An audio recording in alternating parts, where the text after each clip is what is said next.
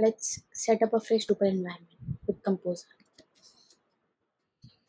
Okay, so before doing so, I want to tell you guys that I'm using this documentation. This documentation has almost everything what I'm going to tell you in this video.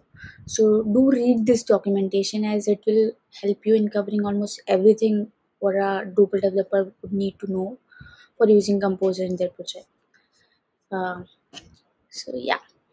Also, this is a pretty intensive. This will take a lot of time to understand and grasp what is written over here. And this video will help in doing so in couple of minutes. So do watch the complete video. Okay. Now coming to the top point, I'm for installing or setting up a Drupal environment. I am going to use this command. So let's run this and see what it will do.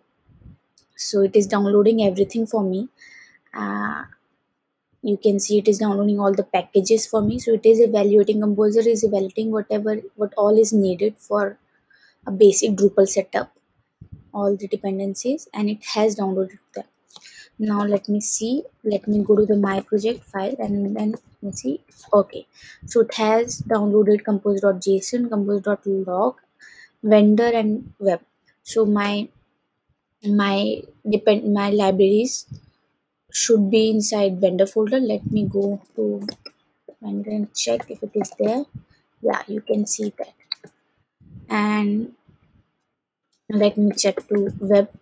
So ideally this template, which is the recommended template by Drupal recommended project, it downloads the stable latest Drupal version, uh which is you can see Drupal 9.1.8 in my case.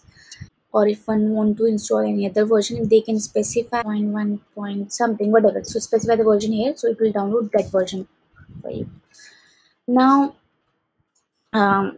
so how it does so basically whenever we write this command, it will run composer install right after downloading everything for me. So what and it will download that inside web folder of my project directory.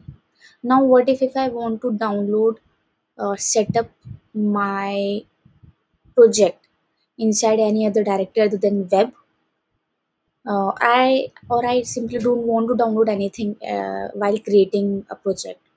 So in that case, I can avoid or tell Composer to not run Composer install or download the libraries. It will simply get me Composer log or JSON, and I will do the rest of the things.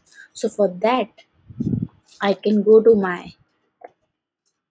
the command I use, and I will tell listen my project, my plain project. I'll go to create project and I'll specify no install here, and then we'll run it. So it will simply download this template for me, and let me go to the directory my plain project and see what is there. So now it has composer.json, it has composer.log. Now we can go set up our Drupal environment like we do by going to the web and then providing the database and everything else over here.